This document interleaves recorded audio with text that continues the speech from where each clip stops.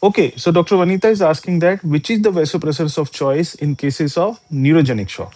So understand that in cases of neurogenic shock, which is seen in spinal cord injury, the sympathetic tone of the blood vessels is lost below the spinal cord injury level, and because of that, what happens? The blood vessels are vasodilated, and because the parasympathetic activity is unopposed, there is a bradycardia. So bradycardia and peripheral vasodilatation. So firstly, we need to bring the tone of the blood vessel. So for that, noradrenaline is a good choice. So noradrenaline is used, and if with that also the tone is not increasing, we need to make sure that the patient is euvolemic. Then we can add vasopressin, which is a potent vasoconstrictor. And still, if the patient's blood pressure is not picking up and there is a bradycardia, we can use adrenaline also to it, so to increase a little bit of heart rate also.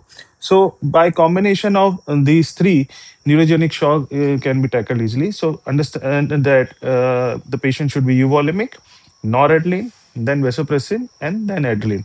So this is what we follow and which is written in the books and literature. Thank you for asking. Do read more about it.